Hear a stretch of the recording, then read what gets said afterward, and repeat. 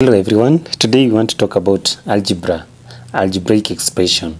So do you know that this algebraic expression usually poses a lot of challenges to several people? I want you to join me to this live broadcast as we try to work out this as one of the examples of how we can solve the algebraic expression.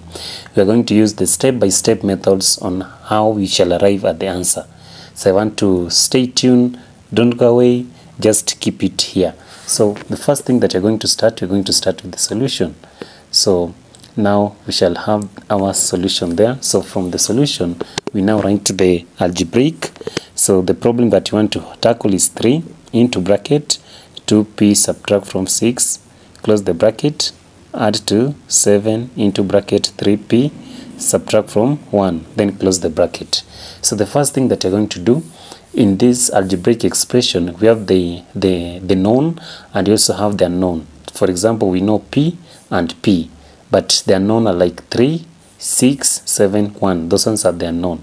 So what we need to do first is to open the bracket. So we shall say that this one shall now be is equals to 3 multiplied by 2 is 6, that is 6p.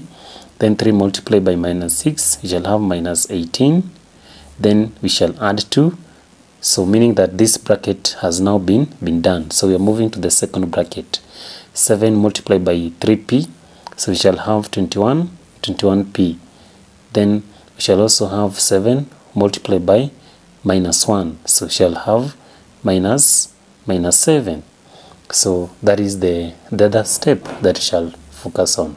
So the next step that you're going to do, we are going to have all the known, that is the p and the p together.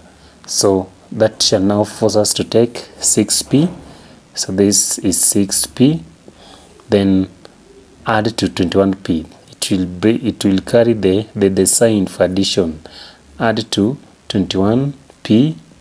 Then from there we shall now have the one that are the unknown. Unknowns are the ones that are not p. So here we shall have minus 18. So minus 18. Then from there we shall also have minus 7. Minus 7.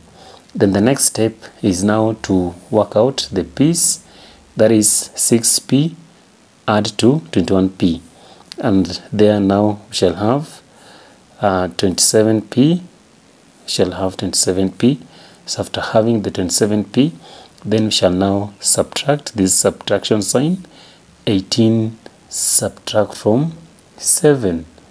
Sorry, we shall have minus 18 minus 7. So minus 18 minus 7 we shall have minus 25. So our answer is 27p minus 25. So this one is now becomes the correct answer. So if you find this video interesting, remember to subscribe and like. See you in the next video. Bye bye.